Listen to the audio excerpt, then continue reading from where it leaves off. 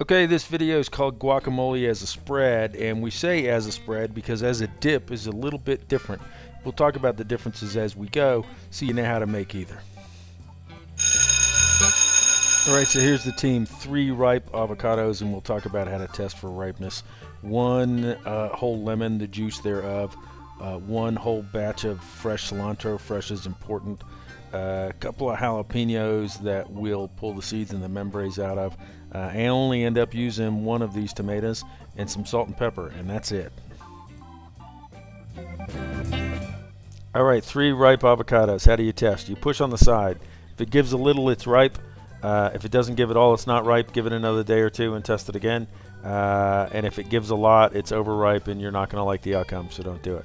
So you basically just run your knife all the way around down to the pit so that you can twist it apart.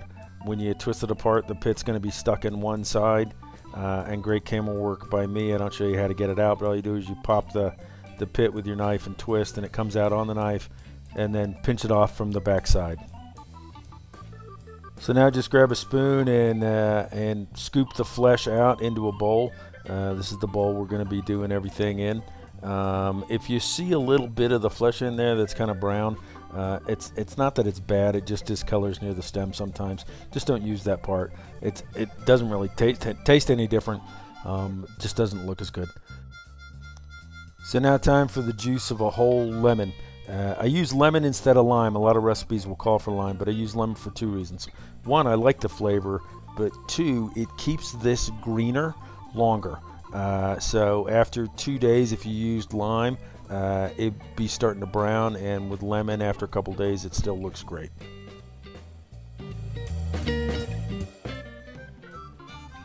Alright, time to mash. I'm using a plain old potato masher here. Go for the consistency that you like. Remember, I'm doing this one as a spread. It's going on quesadillas. So I'm going for reasonably smooth here, something that I can easily spread around a quesadilla.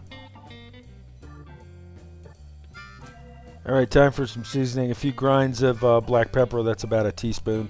And then we're going to add a teaspoon, maybe a teaspoon and a half of kosher salt. Really depends on how salty you like your guac. Some people don't like any salt in it at all. And then it's time to start working on the cilantro. And we're going to go with this whole bunch of cilantro we got from the grocery store. Fresh is really, really important here. So we're going to dice this up really, really fine. And at this point, up to this point, everything we've done for a spread or a dip is the same. So really finely minced, fresh cilantro. Can't emphasize fresh enough here.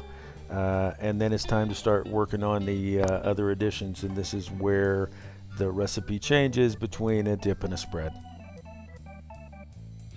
Alright, so time for peppers. I've chosen jalapenos for this. I'm also inclined to use Anaheim sometimes.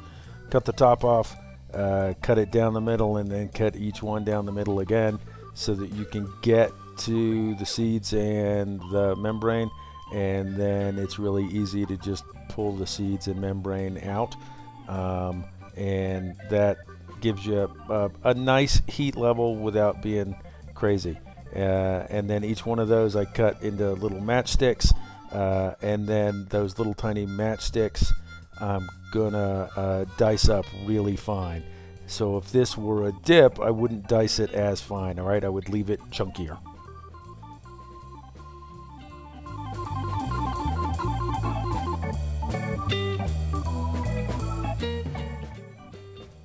Time for the tomato. I use Roma tomatoes always when I'm going to be dicing pretty fine. I'm going to go with about 1/4 inch or smaller pieces on this, and I chose to only use 1 tomato because that looked like it was enough.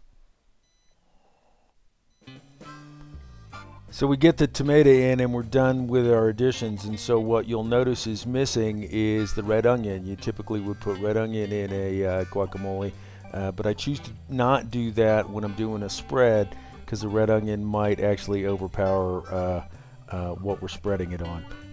So we're basically done. We're just going to give this a nice stir and then coat it with plastic wrap. And instead of making it tight across the top of the bowl, we're actually going to push it down on top of the guacamole And the reason for that is air is not guacamole's friend. So we're going to get all the air out of this basically by pushing the plastic wrap right down on top of the spread. So off to the fridge we go. If you keep the plastic wrap right down on top of the guacamole, this will keep for a couple 3 days in the fridge easy. Avocados are really easy to find in most grocery stores, so I invite you to try this. Again, the difference between a dip and a spread is for dips, I add the red onion and I leave the additive ingredients a little chunkier. But otherwise, they're both quite delicious. This was amazing on the quesadillas.